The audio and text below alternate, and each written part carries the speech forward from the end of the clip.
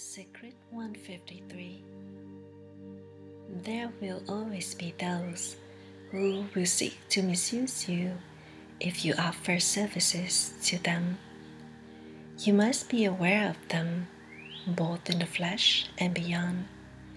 In this, your knowledge is your protection, for it recognizes only those who speak for the truth around and within you.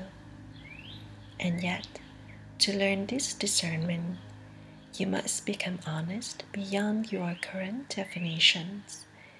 You must not protect anything that betrays your knowledge, and you must distinguish your knowledge from your convictions and cherished ideals.